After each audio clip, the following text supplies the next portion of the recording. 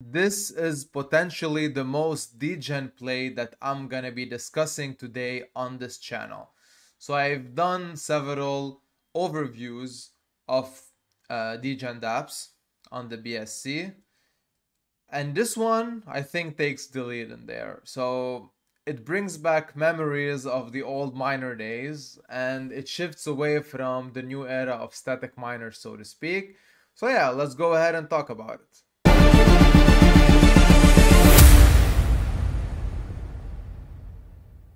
So if you didn't partake into this miner niche, so the original miner era, I'm gonna just briefly explain before we started doing ROI dApps and static miners. So there was a time where people, for example, would create very simple UIs like this one, but it's a bit catchy. So you put in your blue chip asset, let's say you're on a Binance Smart Chain, you put in BNB or BUSD, and you get an underlying asset in return that takes value depending on the total value locked and the number of participants in the smart contract. Meaning, the more you mint of this, and the less the TVL, or if the TVL remains as such, the backup for this underlying asset would be fixated, correct? Because you're not adding to your TVL, henceforth, every single unit will decrease in value. Supply and demand, basic economics. So just to give you an example, imagine we're having 1,000 of these versus 10 BNB in the smart contract. That makes 0.01 BNB the value of each of these, correct? Now, assuming that, again, this 10 BNB remains as such, so the TVL is not increasing, but we have more participant or more of these units being minted through compounding, right? So you compound, you add more without actually adding any money to the total value locked. So now you have, let's say, 2,000 and still 10 BNB. That slashes the value of one unit by half. So this is basically the logic, and the logic here is that you need to front run people in order for you to get more of these units at the beginning of the launch of the contract, because as time goes on, more people compound, less people enter, TVL remains static or decreases a bit, the value of this decreases. So that's the biggest misconception versus a static miner, where you get a certain fixed value of the native asset that you're putting forth. So with that simple explanation out of the way, I'm gonna quickly cover the mechanics of Bunk Beans. So Bunk Beans is actually a miner of the sort of whatever I just explained. It's not a static miner, it's a dynamic miner, all right? So it takes us back to the original days, which is cool, I guess, but again, this type of miner was the riskiest type of miners, or the riskiest dApp that you could ever encounter anywhere on any chain, right? This is the riskiest stuff out there. So just to put it out there, and you can clearly see by their daily ROI that they're giving you 8% a day. So 8% a day is, you know, is something that is out of question in regards to sustainability, so on and so forth. So you enter with BNB, you get 8% a day, but since this is a dynamic miner, you're getting 8% on the underlying asset, aka the miners. So meaning, if the miner's value is equal to, let's say, 0.01 BNB, you get 8% based on how many of these you have, and you make the calculation. If that unit decreases in value, your 8% will still be 8%, but you will get less because your miner value has decreased. Keep that in mind. So it's not 8% on the BNB you invested, it's 8% on the underlying asset. And of course, with any degen dApp, there are rules and regulations that you need to follow. For example, there is a 10% direct referral fee, so there's no line in regards to referrals. So every person that enters with your link, directly with your link, you get 10% from their stake, by the way.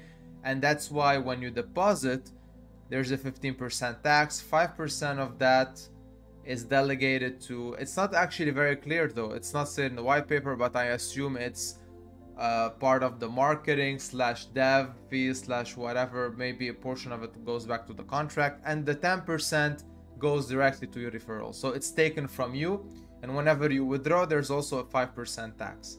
So aside from the 10%, it's like 5 in, 5 out. And there's also a penalty tax that they added, meaning after your first withdrawal, if you want to withdraw a second time, you incur 90%.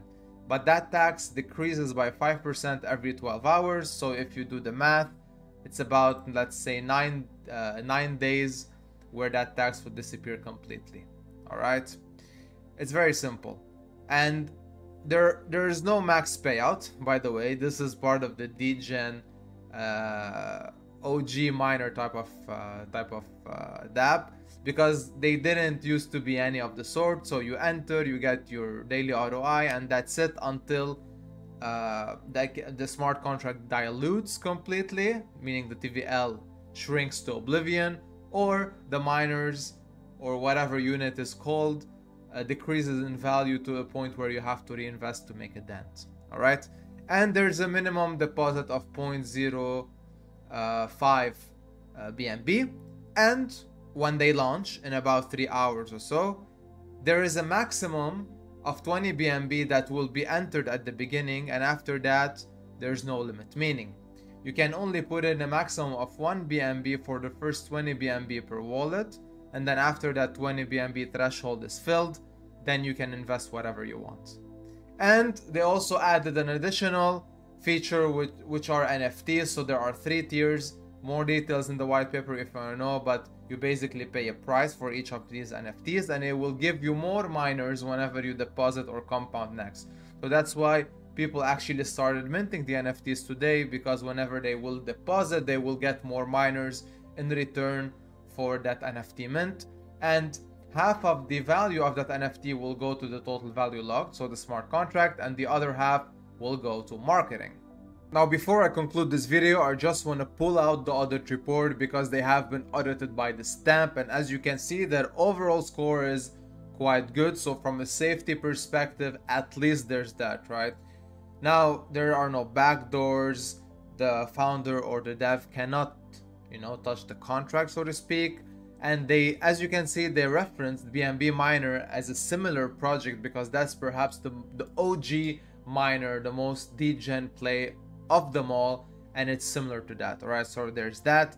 And the team has done, and they launched previous tokens like one called Red Floki, Green Floki. So during the hype of the bull run, those did very well, and there are practically no owner privileges aside from the fact that they will initiate the start of the mining situation, meaning by mining I mean when people enter the contract and exchange their BNB for miners. And there's also the fact that NFTs can be transferable once. All right, now with that out of the way, I also just want to show you quickly the situation with the smart contract, because like I said, whenever you buy an NFT, you can actually get more miners when you deposit on your new compound. And even though the launch hasn't happened yet, so there's still about 3 hours to for it to happen, the NFT sale is already live, so people have minted some of these NFTs. Now if I go to the white paper, let's go quickly because I want to show you that in the NFT section there are 3 tiers. So like I said, the more you pay, the more additional miners you're gonna get whenever you deposit or compound. So there are the 3 tiers, so 0.5, 1 and 1.5 BNB, and half of this, like we said, goes to the smart contract. So right now 10 BNBs worth of NFTs were sold. 5 of these BNBs are currently present to the contract, so it's not people who invested to try to snipe, or there's no malicious entry from the developer team or anyone. It's just BNB mints, and you can verify this within the smart contract yourself.